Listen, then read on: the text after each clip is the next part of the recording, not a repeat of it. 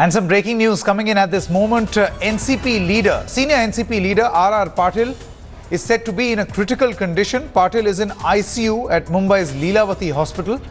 Now, former Maharashtra Home Minister Patil is in the hospital for the past 2 weeks. He's reported to be in a critical condition. We have Sahil Joshi joining us on the phone line for all the latest. Sahil, do we know what ails Mr. Patil?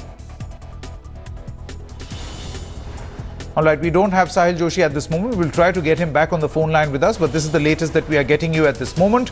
Senior NCP leader R.R. Patil in a critical condition and has been admitted to the intensive care unit at Mumbai's Leelavati hospital.